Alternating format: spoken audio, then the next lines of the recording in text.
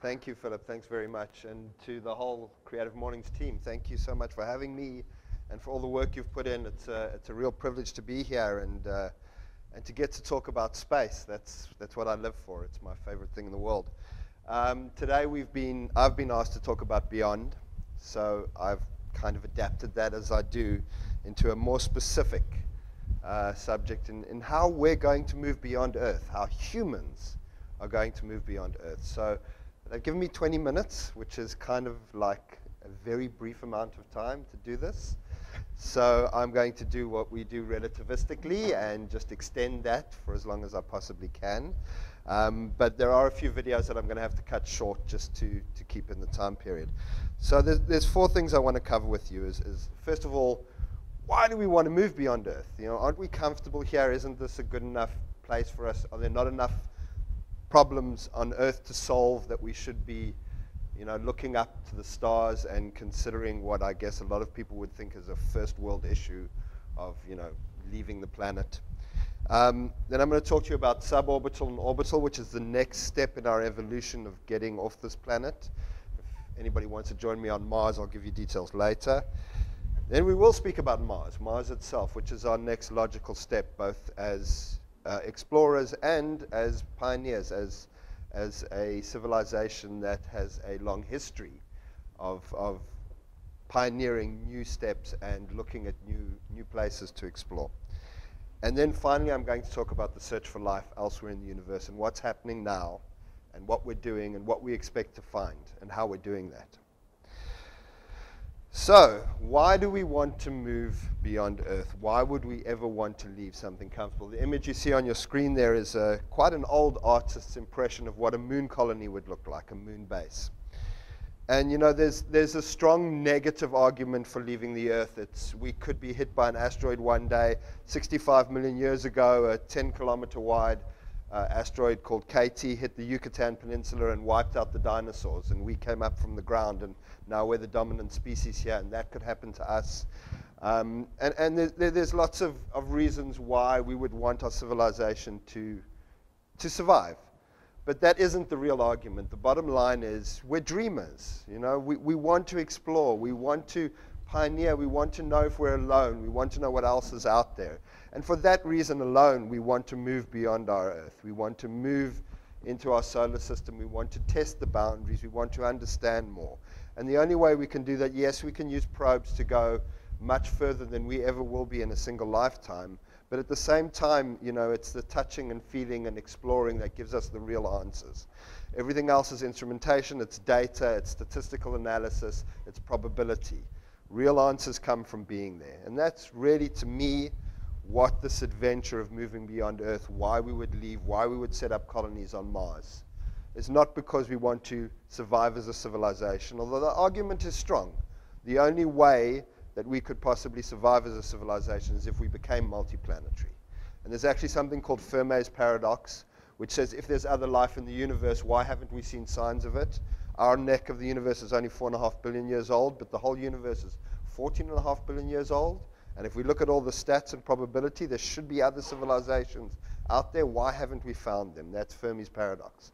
And one of the answers to that could be because they never got to leave their planet.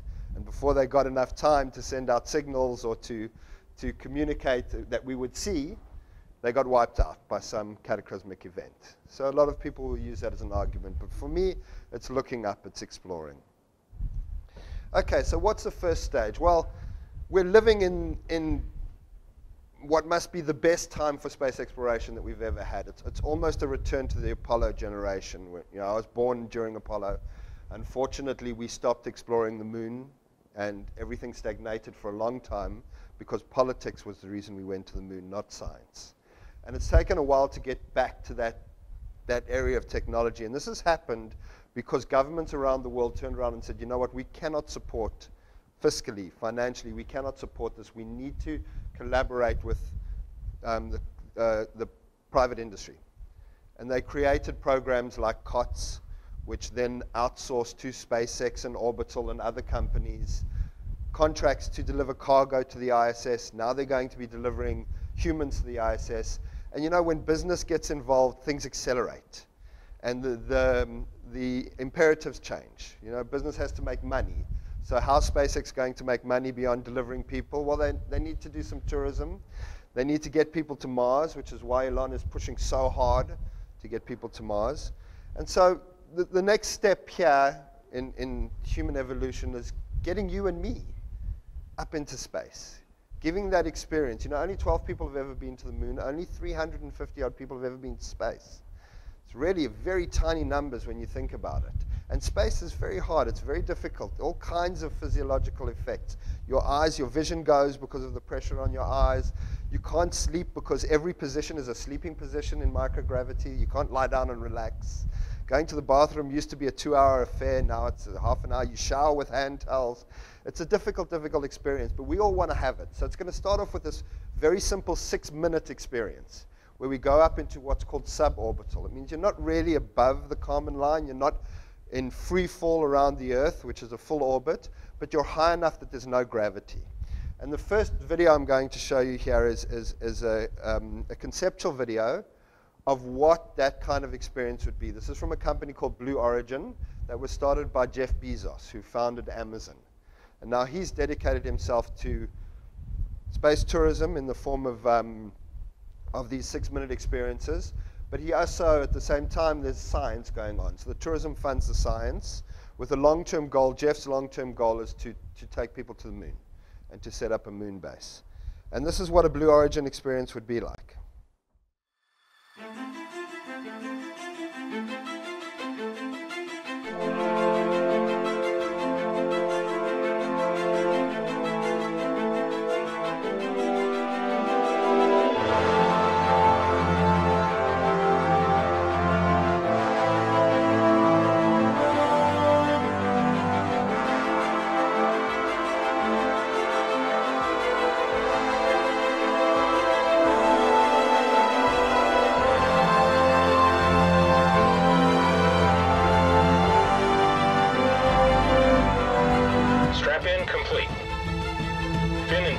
Checks good.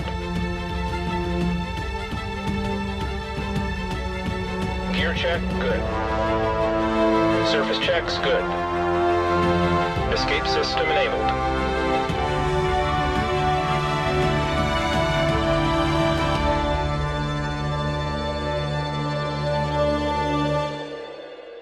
Five, 4, 3, 2, 1, liftoff.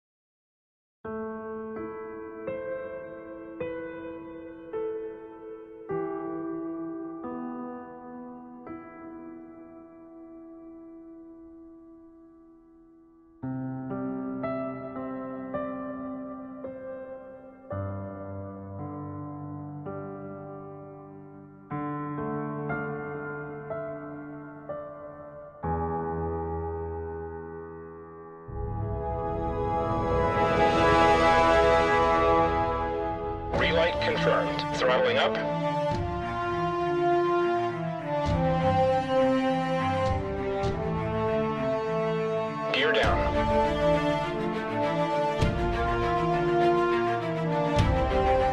touchdown.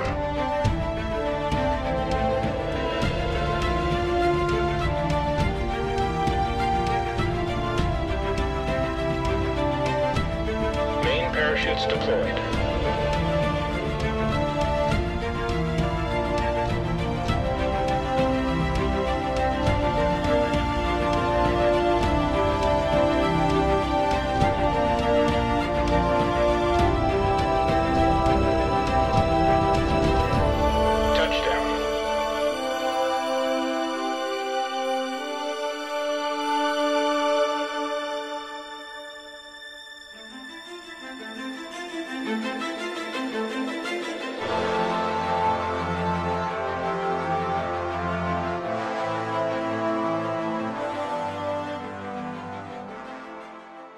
Anybody else like to do that, or is it just me?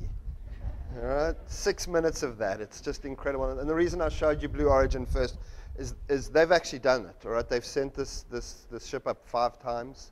That capsule, in fact, has had 7 uses. Relanded the first stage, completely successful escape test with a solid rocket booster in case something went wrong at launch. They're very close.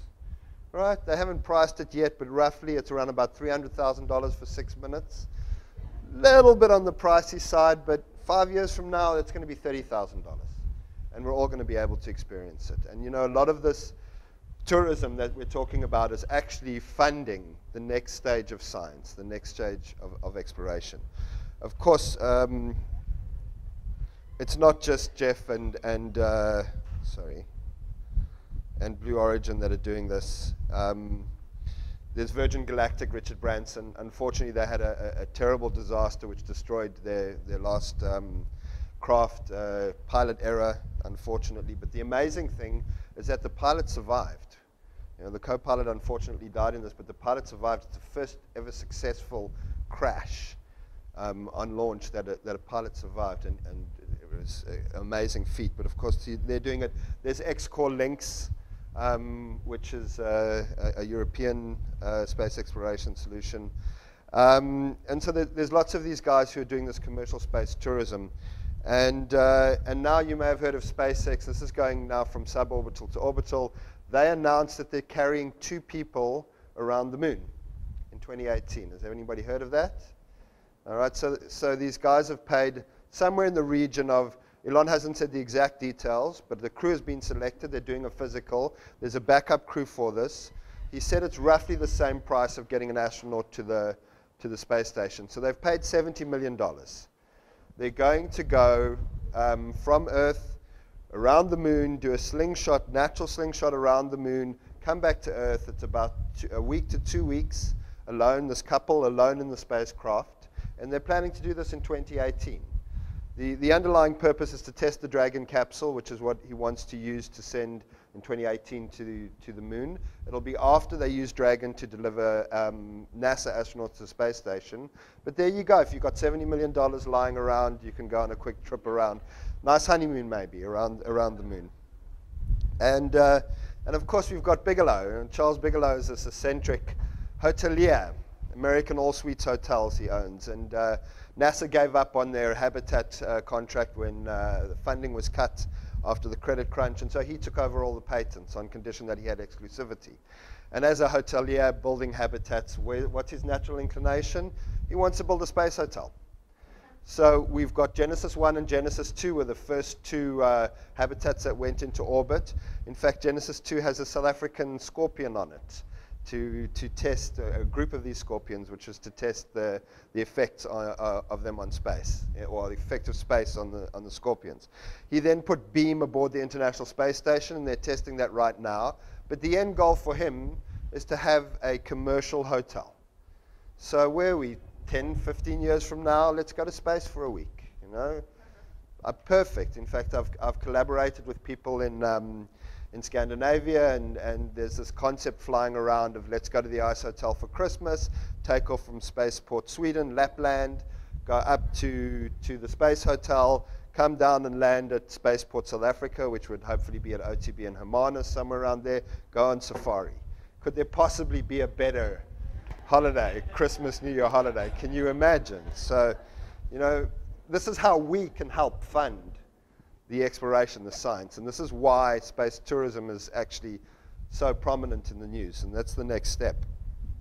Right, but the next real step for science is how do we go to Mars? How are we going to get there? And you know, plans have been in the work for a very long time. And I'm going to talk to you about 3 specific plans. There's more than this, of course, but there's 3 specific. The first is the very formal journey to Mars. It's the first image on the left-hand side, technology, exploration, science. You can see that that's a NASA poster, but actually there's 35 space agencies involved. The European Space Agency itself is made up of about 18 different agencies, but it will take the whole scientific community to complete a successful return mission to Mars. And the journey to Mars is their undertaking to get there somewhere in the 2030s as a combined effort. And there's all kinds of amazing developments that are going on now. Now, the difference between commercial and public space is that NASA owns all of its patents. It pays for its developments. It develops to a different standard. So Lockheed supplies the Orion capsule, which is NASA's capsule, whereas SpaceX provides a Dragon capsule, which is now getting human-rated. Boeing is also providing a capsule which is their own. Because it's such a high standard and because it has to be a return mission, it's a lot more complex. To send somebody one way is very easy. To get them back is very hard and lots of implications. The one-way journey is called Mars One. You may have heard of it. We have 4 South Africans who are in the final 100. That if Mars One actually gets, including my colleague, Dr. Adriana Marais, it's very possible, 5% chance. Yeah, that the first person on Mars could be a South African, if Mars One is successful. Okay, unfortunately, the history of Mars One is a bit shaky, to say the least. Started off as a concept for a reality show. The idea was that they were going to send up cameras with these crews of 4, and we're going to be able to watch real-time people taking a one-way mission to Mars. Personally, I don't believe, I get asked often, would I go on a one-way mission to Mars? And my answer is very simple. I don't believe there'll be any one-way missions. For us, there will always be a return.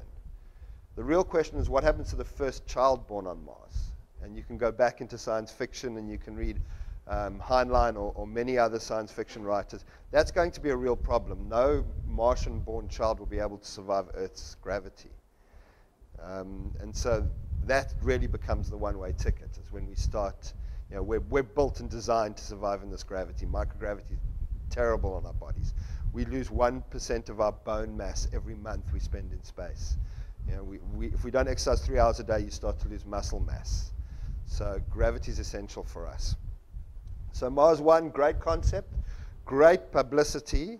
Will they ever get there? The science is a bit shaky. The business model is a bit shaky. And then my personal hero, my Neil Armstrong, as Philip says, is Elon Musk. Absolute genius. Never mind what he's doing with cars and what he's doing with hyperloops and solar power and the gigafactories and stuff like that. He's committed every cent, publicly said every cent that he has will be spent on helping humans become a multi-planetary society, civilization. He is devoted to spend everything he has on getting us to Mars. Of course, that's a good business model because he intends to be the carrier. But at the same time, what he's trying to do is encourage the rest of industry to come along with us. It's no good taking us to Mars if we don't have an agricultural industry there, if we don't have a medical industry. In fact, we're even going to need lawyers, unfortunately, on Mars because they're going to need to write the Constitution.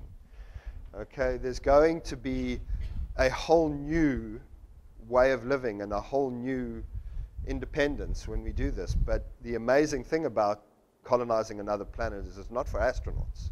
They're going to get us there. But once we're there, it's for everybody else. We've got to do things from scratch. We've got to learn how to live again in a different environment, doing different things. And that's why, for me, it's so essential that we get the science of living in space into almost every professional training program that there is. Because just 10 years from now, we're going to have waiters, we're going to have DJs, we're going to have entertainers, we're going to have hairdressers, all working on space hotels. It's not just going to be astronauts doing science in an ISS. Okay. So this is Elon's bold plan, announced last year at the International Astronautical Congress. This is the interplanetary transport system that Elon is developing. The amazing thing about this is that as a typical engineer, he didn't come out with the hype first and say, this is what we want to do, and then go back to the drawing room and say, how are we going to do this? He has built and tested the fuel tank that is on this. That's the hardest construction, actually the oxygen tank, that is on this ITS. The gimbaled rocket system exists and has been tested. This system is about 2 years away from initial testing, and that's when he decided to announce it. So this is ITS, this is Elon Musk's vision, which is actually not really his initially. It was actually Werner von Braun, who is the Nazi German rocket scientist who developed the V1, V2, who the Americans brought over, and then he developed the Apollo program. And this was his vision to Mars, and this is what he saw coming after Apollo. And when this didn't happen, when the US, when Nixon government pulled funding for NASA and Vietnam came about, is when Werner von Braun resigned from NASA. But most of the concepts that you'll see here were actually his. And he did the maths way back then, way back in the 60s.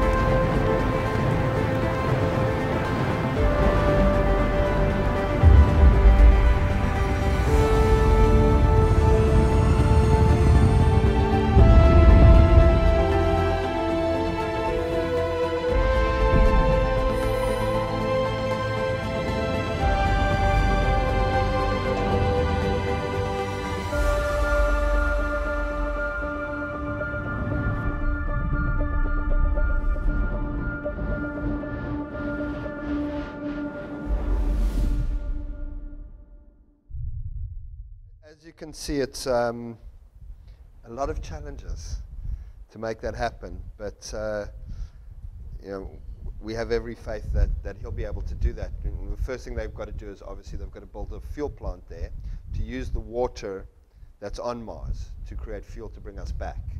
But we don't need to have as much thrust to escape Mars's atmosphere, which is a third of the gravitational pull and 2% of the air resistance that Earth has. And I mean, one of the things I haven't mentioned here is one of the reasons we would go to Mars is also commercial. I don't know if you guys have heard about the space mining industry or asteroid mining, but just to give you an example, we've spotted a near-Earth asteroid. There's 3 types of asteroids, and one of them is carbon-based. And we've spotted one with enough platinum on it, which is more than the total amount of platinum ever mined on Earth in one small asteroid going around in a near-Earth orbit. So asteroid mining will become a huge thing. There's a series on Netflix, I think, called The Edge, which is basically a war between Mars and Earth about mining the asteroid belts and the colonies on the asteroids there. And yeah, it's straight out of science fiction, but it's also science fact. It's the future. So now beyond where we can go now. This is where we're reliant on our instrumentation. But I thought this is very important to bring up because the scientists behind this, 3 of the scientists behind the search for life are in this month's Time 100 most influential people on Earth. And they deserve to be there. But our first search for life is still going to be here in our solar system. We're discovering things every day here on Earth. In fact, we know more about what is going on up in the skies, up in the heavens, than we know what's going on at the bottom of our ocean. But one of the most amazing discoveries we found is that life finds a way in the deepest, darkest trenches of our ocean, where we thought no life could exist because no light exists. We found organisms that are being created from the volcanic activity at the bottom and are living on a hybrid, so they don't need the light for life. And that led us to understand a little bit more about how life is created, and the fact that we need to look for hydrogen to find life. And now we've discovered these amazing plumes that are coming out of Saturn's moon, Enceladus. And they're always coming out of the same place, which indicates to us that under the ice of Enceladus, under the frozen ocean, it is a water world, an ocean world. We're an ocean world as well. And we've discovered these hydrogen plumes, which leads us to believe there's volcanic activity there. And if there's volcanic activity, there could be life. And this was announced just 2 weeks ago. You know, we know that there are oceans on Titan, but they're oceans of methane. So there was a plan, also another one of Saturn's 62 moons. Another area we want to go and explore, we were going to drop a submarine in there and go around seeing if we could find any signs of life in a methane ocean. Europa on Jupiter, one of the 4 Galilean moons on Jupiter, but Jupiter has 67 moons in total. There's another place where we're seeing hydrogen plumes, another potential for life. And if you listen to Ellen Stofan, who's the chief scientist of NASA, she has declared outright that within 10 years we're going to find life elsewhere in our universe. That is an incredibly bold statement. To me, that says they've already found it. All right, that they're just confirming the science, which can take that long. So we're not talking about intelligent, sentient beings like ourselves. We're talking about at an organism level, bacteria perhaps. And we want to make sure that we didn't put that life there in the first place. Bacteria can survive in space, and when we've landed probes before, it's quite possible that those probes have had bacterial life on them and that we've contaminated other planets, which is why Cassini now is doing its dives through Saturn's rings and is going to crash into the planet to make sure it's destroyed and doesn't contaminate any of Saturn's moons. So those are the 3 moons that we're going to explore next, with an expectation that we might find answers of how life is created and that it does exist elsewhere in our solar system, never mind elsewhere in the world. But you may have heard of the incredible discoveries in the last 12 months of Proxima b. Now, Proxima b is a planet we've discovered that's orbiting our closest star, Proxima Centauri, only 4 light years away. And I don't know if anybody's heard of the Breakthrough project, but Breakthrough is started by Yuri Milner, a Russian billionaire, backed by Stephen Hawking and Mark Zuckerberg's involved as well, and various other guys. And there's a couple of projects. One's called the Breakthrough Message. That is that if you write a message to an alien civilization, they'll give you $1 million. So all of the composers, writers here, let's get cracking. There's $1 million on offer for the right message to send to alien civilizations. Hopefully they don't get the Voyager tapes or the Voyager discs, because that's pretty old stuff. There's Breakthrough Listen, which is actually devoting time. Although you think SETI's been around forever, and we've seen Contact, and we've seen all these other movies, we've explored less than 1% of what we can see out there. We just don't have the telescope time, the radio telescope time. So they've pumped millions of dollars into upping that, the amount of time we listen. That's called Breakthrough Listen. And then we have Breakthrough Starshot. And Breakthrough Starshot actually came before the Proxima B announcement. And the idea is to take these tiny little chips, all right, about this big, and to shoot them in the thousands to Proxima Centauri, our nearest neighbor. And we're going to use lasers that are based on Earth. And we're going to fire these lasers at these little sails, as you can see on the right-hand side. It's a little solar sail, star sail. And we power them with the lasers, and we think we can speed them up to 1/5 of the speed of light. And that means we can get to Proxima Centauri, our nearest neighbor, in what would take 4 years at the speed of light, which we're nowhere near, but we can get there in 20 years. And within 20 years, we can have all of these mini probes, thousands and thousands of them, exploring Proxima Centauri. And now we found a planet in what we call the Goldilocks zone, where life could exist, where a sentient life could exist, at Proxima B. And then most recently, just 40 light years away, we found a white dwarf called TRAPPIST-1. And around this white dwarf TRAPPIST-1, we've discovered 7 planets. And of those planets, 3 of them, 7 Earth-sized planets, Earth-like planets, 3 of them in the Goldilocks zone. 3 planets around 1 star in the Goldilocks zone. But what's even more important than that is that white dwarfs are the most prolific type of star in our galaxy. Our sun has a lifespan of about 9 billion years. We're halfway through. 4.5 billion years from now, our sun's not big enough to go supernova, but it will run out of hydrogen and helium. It will expand, it will destroy the Earth, and it then will contract into a neutron star. It's not going to make a black hole. White dwarfs will live for 100 billion years, and they're everywhere. And this is the first evidence we have of planets able to live around these white dwarfs. They're much smaller and much cooler than our sun, so these habitable planets are much closer to their sun, to their star, than our Earth is to the sun.